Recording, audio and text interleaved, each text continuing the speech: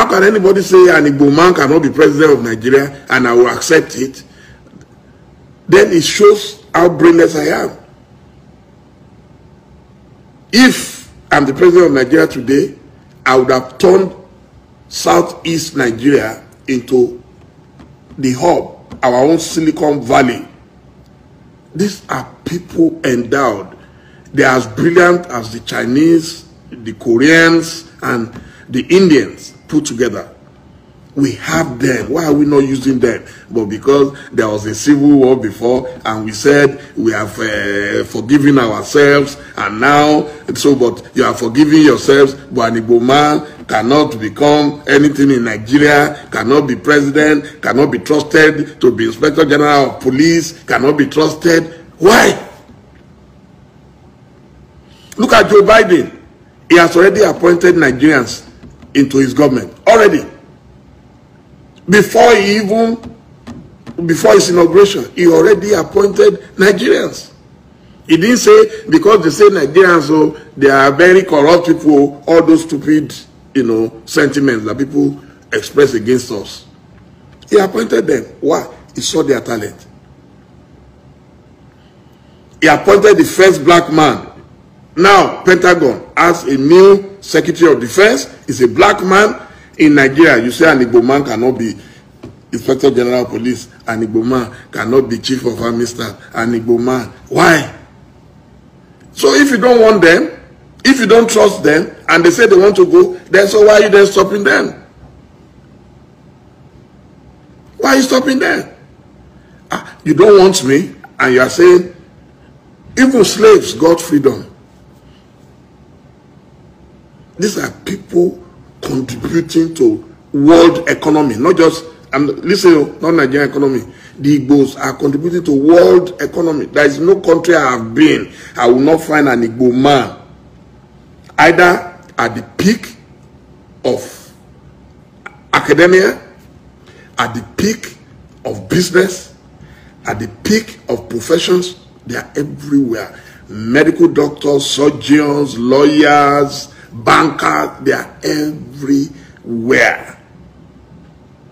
And then we come back to Nigeria, you are discriminating against them. And you are saying they will not agitate for their own nation.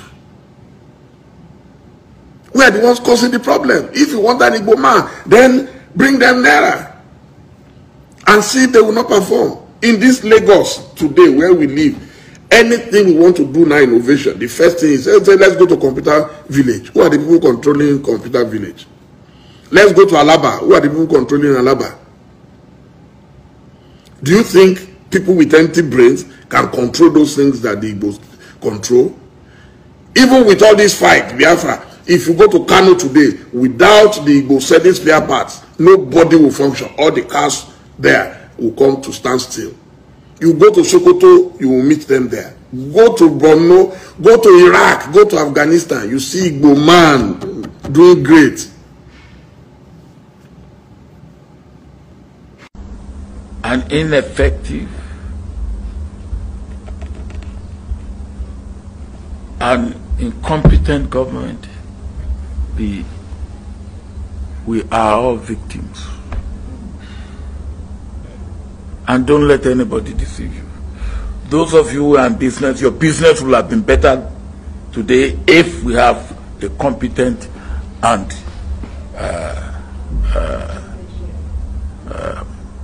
effective and performing government. It will have been. As I said, giving excuse, we met many challenges. Now, if there are no challenges, then you wouldn't need to come. Huh?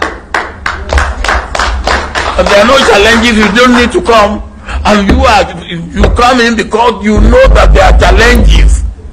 And then giving us excuse that you have many challenges, that's why you haven't achieved result. And then you still want to go. The first lesson I learned in my military training is never reinforce failure. What we have now is failure. Never you reinforce it.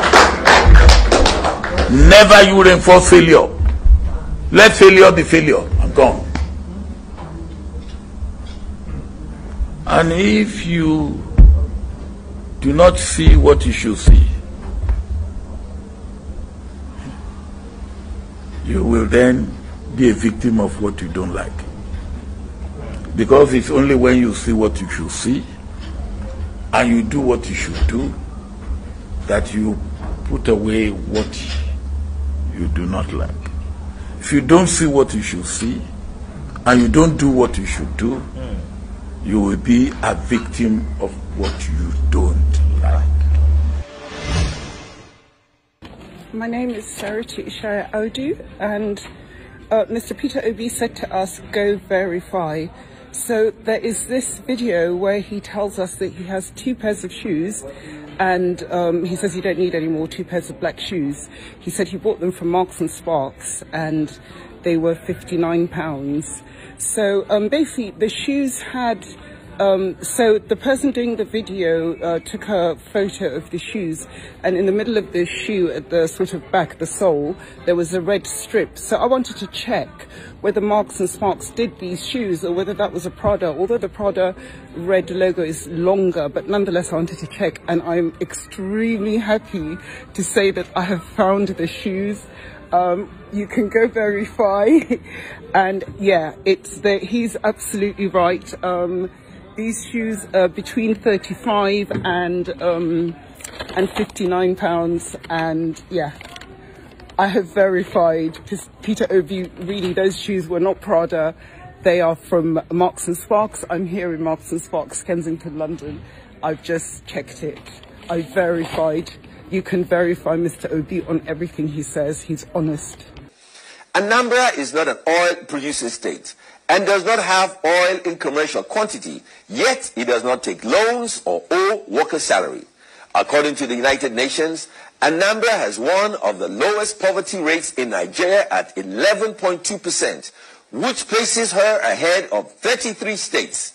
Anambra and other southeastern states lagged in education and had poor boy-child school enrollment. But today, Anambra leads the nation in WASC results. For the past 3 years, Anambra has had over 60% pass rates in the West African Senior School Certificate Examination. They have made the best improvements in education in the whole nation, and the state government even supports private schools financially. But look at these states that thrive by depending solely on federal allocation. They are broke, cannot pay salaries, and are so debt-ridden, banks will not lend them any more money. Worst of all is that these states are performing woefully in education. There is something to be learned from Anambra. Is it their policy? Is it their budgeting practice? Is it their sense of community? Whatever it is working. The federal government and other states should study what Anambra State has been doing right and replicate it nationally. Anambra proves that Nigeria does not need oil to thrive. What Nigeria needs to thrive is education. What is under the ground of this nation is nothing compared to what is between the ears of our people. My name is Ben Murray Bruce, and I just want to make common sense.